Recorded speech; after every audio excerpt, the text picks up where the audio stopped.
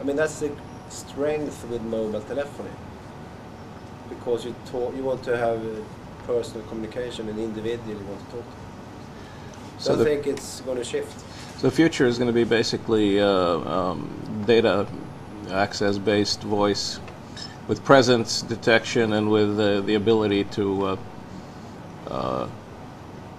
do various different things, including video over. Yeah, I mean, I think where's the internet heading? Internet is heading more and more into pictures and video, TV. And here we run the risk of clogging down the internet, because with the increased bandwidth you have on the access side, you're going to have a bottleneck on the transport side. And with services like Yahoo, more and more broadcasting channels putting up their programs on the internet. I mean, I think today you probably can get free of charge some 50 to 100 or perhaps even more TV channels over the internet. When that's starting to become big, it's going to be a challenge. Does Tele2 have any backbone assets in Europe that it... Yeah, I mean, if you look at I think the offer or the services that we have in Holland is probably the most advanced in the world. We have a complete nationwide triple play offer, digital IPTV. We have 4 really big video farms where people, when they subscribe to our services, they can watch the 8 o'clock news at 8:10 or 8:15 or 8:30. You can rewind, you can replay, you can do slow motion when you watch football, ice hockey, direct broadcasting. I mean, these type of services exist today. Take-up is a bit slow, but these type of things come.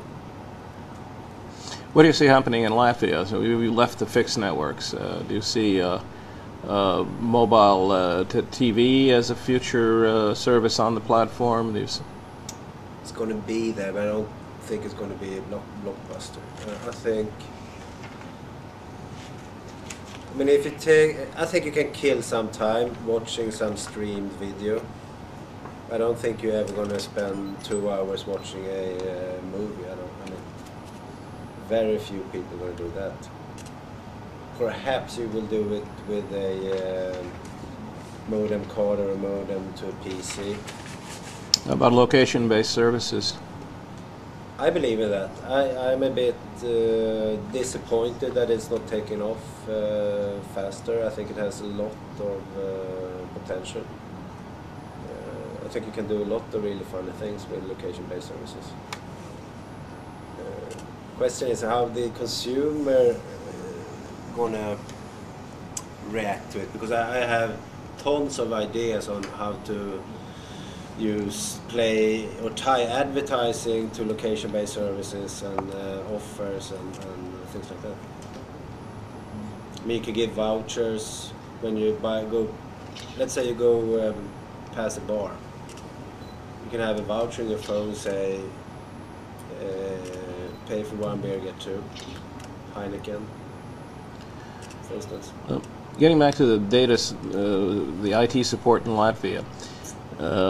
So far it's back office, but some of these things like LBS and some of the payment systems and all kinds of mobile content, are you also looking for people who can develop that out of the Latvian IT community? Not presently. I mean, we have had some companies in the Baltic region that we have ordered development from, but I mean, we do tenders when we do certain things, and if there are good Latvian companies, they're going to be invited, but not I mean, that's not why we are there. We're setting up this IT operations center. It's going to grow. It's going to take over system by system.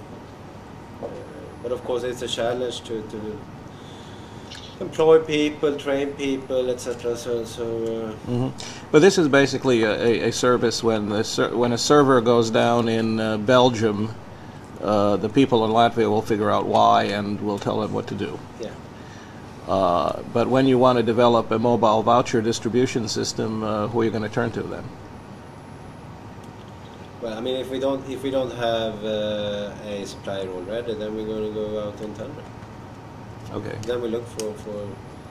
I mean, today we have really too many suppliers. So what we're trying to do today is standardize, reuse, so we have a standard concept. And we have that very much when it comes to billing, postpaid, prepaid, when it comes to web platforms, when it comes to internet platforms, and we want to take that on also on the broadband side and move that more and more into